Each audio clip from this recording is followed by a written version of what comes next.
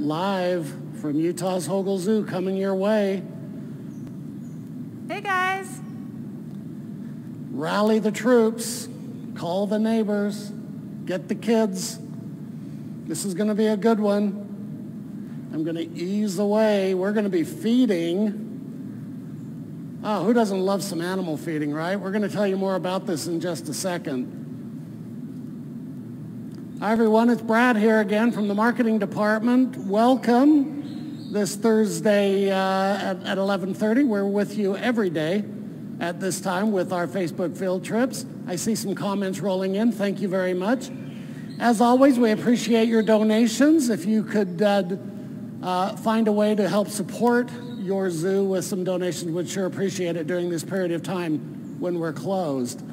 Love to answer all your questions, and especially hear from children. Also, don't forget to share this content if you like what you're seeing. Very exciting. Today we're in my favorite building once again. It's the small animal building here at Hogle Zoo, and we're going to be in the rainforest today, right in the heart of the building. And our special guest from the zoo's animal team is Britt. Britt, hi, how are you? I'm doing well, thank Great. you.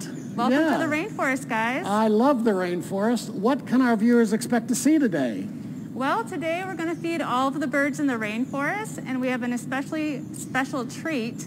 Our jungle fowl just had chicks, so they hatched about 12 days ago, so they're brand new, and they're really excited to eat. So I'm going to show you how we feed them. I'm actually going to ring a cowbell, and they'll come running up and take some insects. They eat a variety of foods, a lot of insects, grains, some greens, and carrots. They eat a lot of veggies and fruits. So if you guys are ready, Fantastic. I'll get started. Britt, we'll follow you. All right.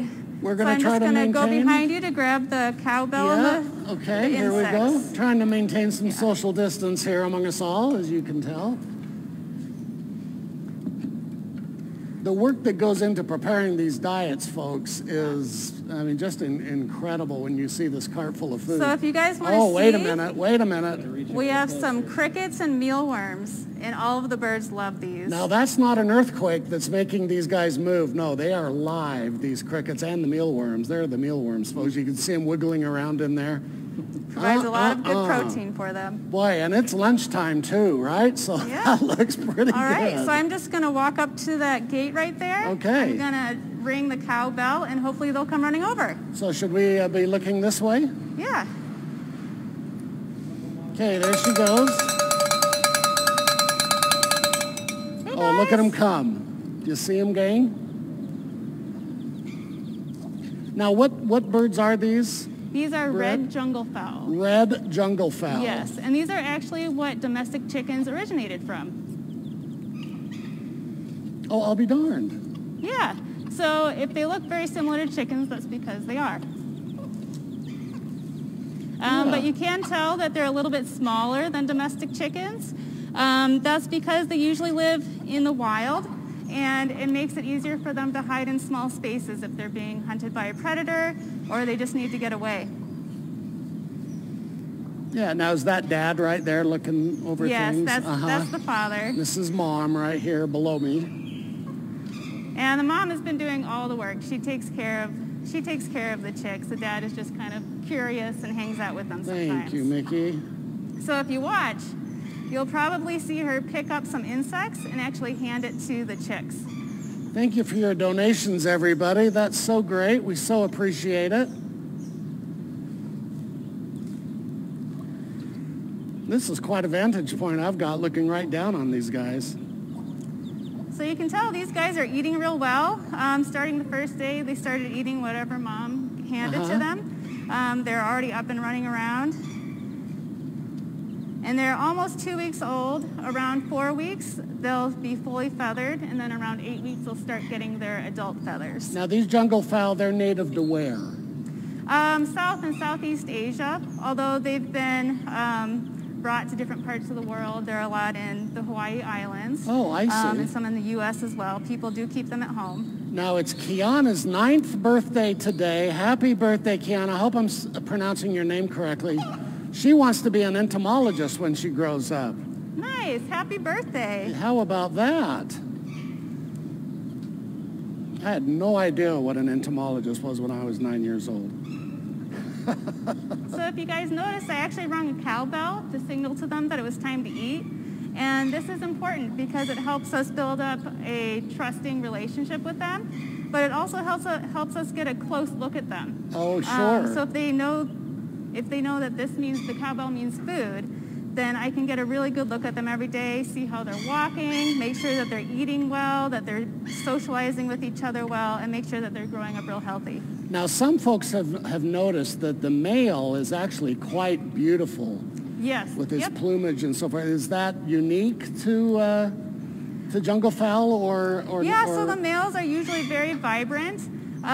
It's to help attract females during breeding season. Aha.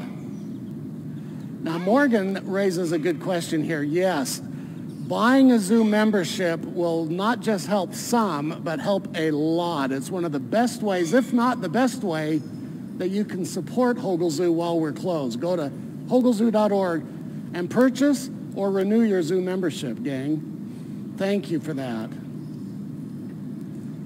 And thank you for your donations. Just great. Would you guys like to see me feed the rest of the birds? Do these reproduce as quickly as the domesticated chickens, people are asking? So they lay about 1 egg a day when they are an laying egg a clutch. day. And they'll incubate for about 21 days. So not too long. And then they come out looking almost just like they look right now, just a little smaller. We have a variety of birds. So we have roseate spoonbills, scarlet ibis, we have a pied imperial pigeon, we have speckled mouse birds, and superb starlings. We have 2 rose-ringed parakeets, which are kind of hard to see sometimes, but I actually see the yellow one up in the canopy over there watching us. Her name is Amarilla. Right here. We also have a shelduck, a Raja shelduck, and a Canadian goose. Wonderful. Yeah. Well, whenever you're ready, we'll just follow you. All right. Again, different diets for different birds. You got your meat eaters, you got your veg eaters, right? So I'm going to start with feeding the grain and the produce eaters. You'll see we have a variety of grains in there. We also have some hard-boiled egg. We have some greens, veggies, and some fruit. So a good balanced diet. And yes, folks, Nash, you asked, we are going to have some more animal paintings. Go to the online store at hoglezoo.org and see what we have available. So I'm going to kind of be going back and forth between the 2 ponds. Okay. I'm going to put this one over here for the Now you see she placed this one over here. Now she's crossing over. There you go. This is for these guys. Party for the planet, gang. Yesterday was Earth Day. It's Earth Day week, all week long. Don't forget to take care of Mother Earth. There's plenty of information on the internet how you can help take care of the world we live in. So we have birds that are more ground-dwelling, which is why I put some bulls on the ground.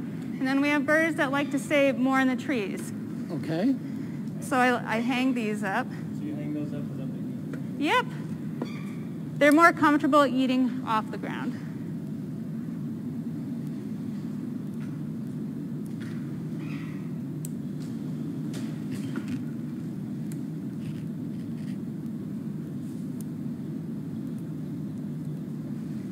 Now Britt's going back for more diet. It's tough to have her running around and keeping our 6-foot distance. All right. So if you want to see, I'm putting out some meat for the meat eaters. So the roseate spoonbills and the scarlet ibis, they are mainly fish and meat eaters. I see. So we have a mix of food in here. We have some salmon, we have capelin, we have a nutritious pellet, just kind of add to their diet, and we have some meat that is formulated just for birds of prey and meat-eating birds. Now, a little 6-year-old asks why you feed the birds hard-boiled eggs. It adds some protein to their diet, And the calcium from the shell is actually really good for them. I'll be darned. Who knew, gang, right? You can send me, I want to make sure I get some good video of the birds. We have such beautiful birds in our rainforest. Yeah, and once we reopen, don't forget to come check out the rainforest. In the small animal building, it's easy to miss as you make your way through SAB because, you know, a lot of the animals are on the perimeter. So do make an effort to cut through the rainforest and check out the wonderful collection of birds that we have. You can see Britt's still putting out plenty of diets. So I'm putting some pellets out right now for our Patagonian conures. Yeah, some parrot pellets. And these guys are actually burrowing parrots. You can see Rosie just kind of stuck her head out right there. We have a male and a female, Bandit and Rosie. And these are their little makeshift dens and burrows, and they will actually dig the dirt out of it and make their own little home in there. Yeah, we're getting a lot of questions, folks, about when we're reopening, and we just don't know yet. But believe me, once we have a date, we will blast it out there and let you all know. Thanks for asking. We're as anxious to see all of you as you are to visit the zoo. Yes, and this is all raw, right, Britt? What was that? It's raw. Nothing has been cooked. Right. Right? Right. The only thing that's been cooked are the eggs, the hard-boiled eggs. You're very welcome, Colette. Thank you very much for tuning in. Which one's this little guy here eating the lettuce? That is a Raja shell duck. His name is actually Sheldon. Sheldon the shell duck. Sheldon the shell duck. Yep. And you can see one of the spoonbills. The roseate spoonbills came down. Everybody's going to start coming down to eat now. Yeah, it's a rose-ringed parakeet. And our male, green, up there, he kind of blends in with the leaves real well. Will probably come down as well. You have more questions rolling in on that side? We are staying safe. Thank you very much, Tiffany. Appreciate that.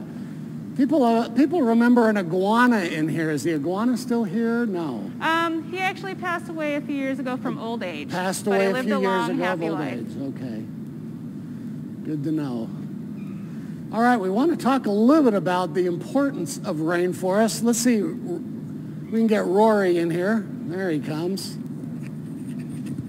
going to switch mics real quick so you can actually hear him, right? Yeah, let's do a little switcheroo. In the meantime, I want to remind everybody to go to hoglezoo.org. Plenty of ways that you can donate and contribute. Purchasing a zoo membership, there's animal art, illustrations for sale. There's actual art made by our animals on our online store. We also have some exciting virtual tours coming up starting Sunday that you'll want to check out. Those are with a small fee, but again, all the money goes to benefit Utah's Hogle Zoo.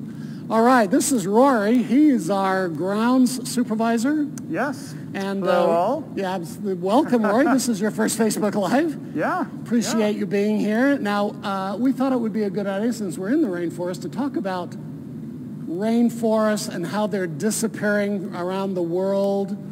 And why is that? What's happening to the rainforests in South America and in Africa and Indonesia? Well, a lot of it is human impact. People need places to farm, and unfortunately, with a lot of the unsustainable practices that are still being carried out with farming, they're just cutting down and burning the forests and then planting in that soil. But what they don't understand is that the soils deplete really quickly in the rainforest environments. They rely so heavily on the leaves, coming down and then decomposing on the forest floor.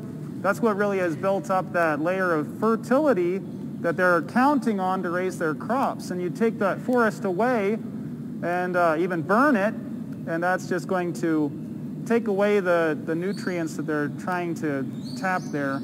So there are a lot of efforts to educate farmers throughout the world on more sustainable practices for fertilization. Here in the United States, they're working on some no-tilling agriculture, where instead of doing, rows of crops that they have to till up every year, they can actually plant right into the old crop left over. But yeah, back to rainforests, some of these techniques could be used in a setting like this. There's also some work being done in under canopy agriculture, where a lot of the cash crops that they grow can actually survive underneath a canopy like this in partial sunlight. And those are some of the efforts that we're trying to support, like at Gorongosa National Park with the coffee production. You wouldn't think of it necessarily, but coffee is a plant that can grow in the understory of a rainforest. Now in the rainforest you have the canopy, and that's going to be these huge trees, like we have these big ficus trees that are kind of our mimic canopy trees, and then you're going to have the understory trees, and we have some smaller ficus trees, a few dracaenas, some fiddle-leaf fig, Norfolk pines, and some princess ferns. They're all going to be in the understory, and then below that is going to be the ground level. Now our rainforest is pretty representative of an actual ground level of a rainforest. Not so much light gets down there, and so there's going to be a lot of vines, a lot of spreading plants, and also a lot of bare ground, just with leaf litter and that. So this entire biome is just a really good area for a broad diversity of life to exist in benevolent competition, because of course all the plants are competing for sunlight, all of the insects, all of the birds, all the mammals, they're all competing for nutrients as well. So it's really kind of fun. And this rainforest is a unique challenge in a couple of ways. Yeah, I was going to ask you what it takes to take care of our little corner of the world here in the SAB. Yeah. So these plants are not just the furniture and the lifescape of these birds. They're also the playthings. Oh. So one of the things that we find is that the birds will interact with these plants sometimes in a destructive way, and we just kind of have to roll with it because this is their home. And hey, if the kids decide to get out and wreck the living room, well, that's okay. That's what they do. So a lot of times we have to replace plants. There have been individuals over the years that actually donate plants to us, and we love those contributions. We welcome them. And we also acknowledge that sometimes, the birds are gonna be aggressive toward a plant and say, hey, I love this material. I'm gonna make a nest out of it. I'm gonna grab all this stuff that I can and hey, make a nest lining. So we can't necessarily say no, our rainforest pristine and perfect just because of that. And we love it because the more plants that we have in here, the more natural behaviors we can observe. The healthier the bird's sociality tends to be. Well, I think. I'm not an animal person. You want to nod your head, Britt? Is that accurate? Yeah. Okay. So yeah, that's one of the challenges. Also, we do have it in an enclosed area, so we have to use as many organic fertilizers as we can. And then whenever there's, invertebrate pests or diseases that come in, we have to be really careful about how we treat those. We have to be careful that it's not going to be something that will adversely affect the birds. And so we use all of our stuff as organic. We use a lot of composted things to help build up our soil. We use, what we use for our invertebrate control right now is a product called neem oil. That's N-E-E-M. It's derived from the neem tree. And so we're able to actually apply that on our foliage to help keep down things like scale and mealybug, mites, and also some of the diseases that we can get, like funguses or rusts. Now, Rory, some people are asking how old these trees are. Are they as old as the building? Do you know? So these trees, I honestly don't know. These trees have been here longer than I've probably been alive. So 40 plus years. And they're all pruned. They've been pruned so they stay within the space. Naturally, a tree would just grow right out of this building. These trees would be, 70 feet tall. So do you have to climb up them and prune them from the top with a lift of some kind, or? We do have the option of giving a scissor lift in this space. Right now, the way we try to prune it is with ladders and long poles with saws or clippers on the end. And we have to be really careful when we prune to make sure it doesn't disturb the birds too much, to try and be aware of where any nests might be, so that we don't, get into those nesting areas and disturb their behavior. And that's a great tip for our viewers to do the same when they're out pruning their trees or shrubbery. To remember, be ever mindful that there could be a nest. Right. There. Yeah. I know I've come across some nests with even eggs in it, and boy, I'm like, I'm going to stay away from this for a little while then. And so, yeah, and that's great. Moms and dads, take your kids around the neighborhood, and this time of year, you'll see nests up in trees. So look high, look low, look for those nests, but just remember, please don't disturb them at all at any time. That's right. Well, this is a beautiful part of Hogle Zoo. It always has been. Small animal building is 45 plus years old. She's holding up well. She's doing the job. As I mentioned, my favorite building here at the zoo, but it does take a lot of upkeep and care, and that certainly applies to where we are today in the rainforest. Rory, thanks for your time. Yeah. Again, a lot of information on the internet about rainforests and what you guys can do to help. Britt, thank you very much for your wonderful knowledge about the birds and the diets and what it takes to take care of our avian friends. I got a lot of questions from people asking to see the tortoises, so I showed them. We love the tortoises. They're right over there. I'm going to go back to them as I move to end this Facebook Live. Hey, everybody. Thanks for tuning in. You guys are the best. Couldn't do it without you. We'll be back tomorrow at 11:30 for another Facebook Live. Please join us then. And always remember to be a champion for wildlife in all you do. We sure appreciate you guys. Stay safe. Be well. Take care now.